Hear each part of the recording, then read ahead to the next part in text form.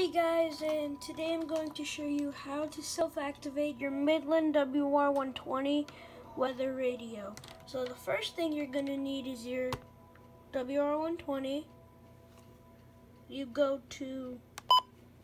need to go to set location,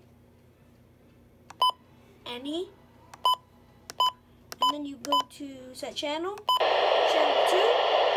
make sure it's on channel 2. And then you go back, and then what you're gonna need is these audio cables. You can get them at Walmart. These audio cables right here. What you're gonna do is you need an iPad. You put this end into the iPad,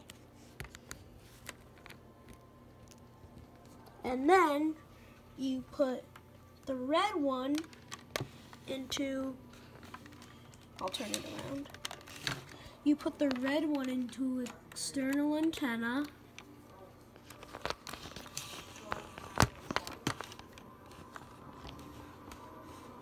and then you put the white one in cloning port.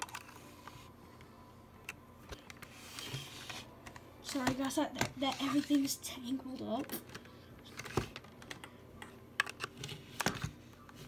And then what you want to do is you want to go into there, and go into YouTube, and you need to search up this video, all EAS alerts, and play it through.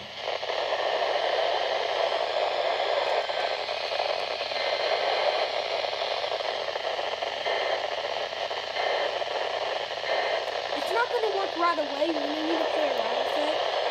It's not going to work right away. You need to make sure the cables are in, because if they're not, it's not going to work. So we're going to try it again. I want to do a special marine.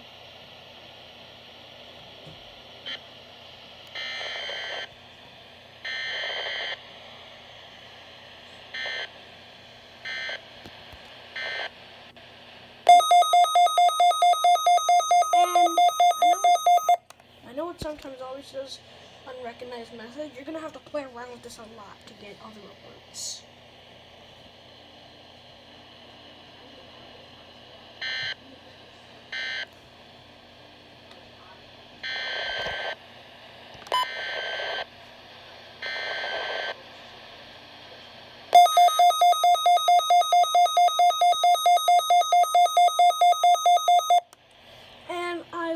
Got a special marine warning like I was asking to. I'll show you that video now.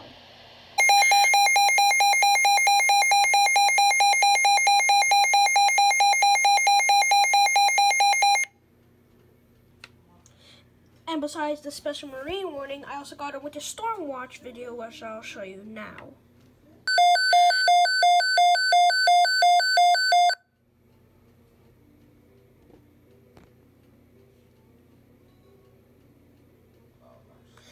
And then I now got another unrecognized message, which I'll show you right now.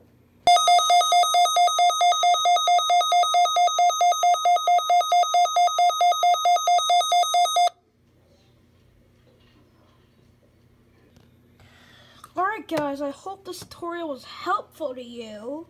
If it was, please make sure to smash that like button if this tutorial was helpful. Well, if it wasn't and you still like it, you can also smash the like button. So, like always, smash the like button and subscribe so you don't miss out on any new cool videos, even more weather radio videos. And also for my birthday, I might get more weather radios like the Midland WR-100, the Midland WR-300, and lots more.